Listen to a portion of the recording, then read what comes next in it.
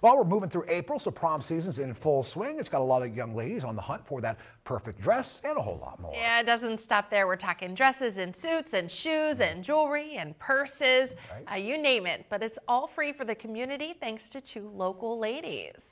Our Megan Zelensky is out in Girard, live at a spot called the Hippie Space out on Route 20 with more on a big event happening there a little later on today. Good morning, Megan.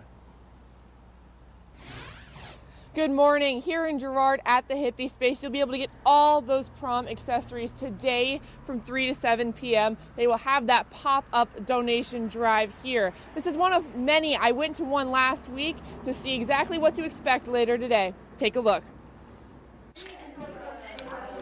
We just had a father in here with his daughter, and she tried on 3 dresses, came out looking stunning in one, and she's like, this is it. And he looked at me and he goes, wow, that was painless. Tacey Thomas and her friend Erica are hosting a pop-up prom dress drive. Their goal, to provide a fun and inclusive way to help students look their best on their big night. I love this. I'm having so much fun.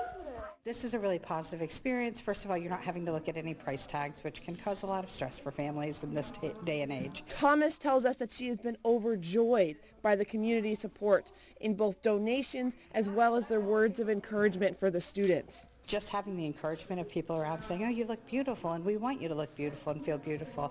And the fact that the entire community has come together for these kids. We want you to bring them down, come find good things that they would feel beautiful in for their day. Last week, the organizers were able to give out over 30 different outfits, and they will be here again this afternoon from 3 to 7 p.m. Mark, Tracy, you guys are parents yourselves. What do you think? Do you think an event like this would have been helpful for you?